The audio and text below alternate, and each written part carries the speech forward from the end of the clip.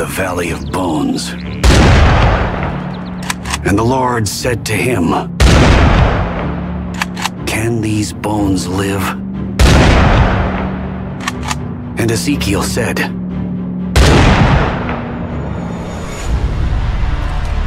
"O Lord, they will obey your commands."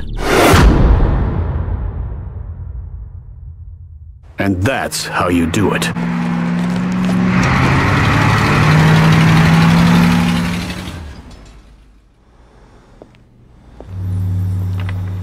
Thank you for rescuing me, friends. You're welcome, Father. But we still need to get you into the Vatican Library. All right, team. Give me some options. Rome's sealed tighter than a virgin's buttocks. Sorry, Padre. Wheels are out. Hellfire, what about wings? No way! It's like the annual Octanian Raider convention up there. Toyline Hellfire is correct. Unless Vesuvius were to erupt, enemy control of the airspace will remain absolute. Yes, that's it! But we'll use Vesuvius, just like in 2010, when they used HARP to trigger that volcano in Iceland and brought down all air traffic in Europe to stop the Illuminati from getting out of Belgium! Ridiculous! The HARP is a high-frequency active auroral research program. It is not an earthquake machine. Yeah, well, that's what they want you to think. Nonsense! I would know about such a device. Actually, it is an earthquake machine. Verdammt! Wait, I'm right? Yes! I knew it! And now he'll never shut up. Thanks. We called it Project Rock and Roll. A powerful experimental weapon designed to provoke seismic activity. It hasn't been used in years. But I've got the access codes. But sir, the targeting system is down.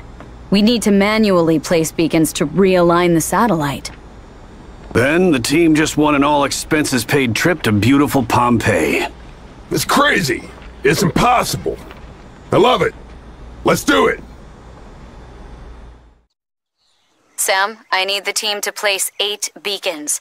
I've uploaded the target locations to your Nitrixa. Okay, guys. All we need to do is take these doodads to their designated locations. Rodriguez, you go north. Kenny, west. Jones, do the stadium. I'll take care of the south. And you know the drill. Last one back pays for drinks tonight. Yep, on it. Moving out.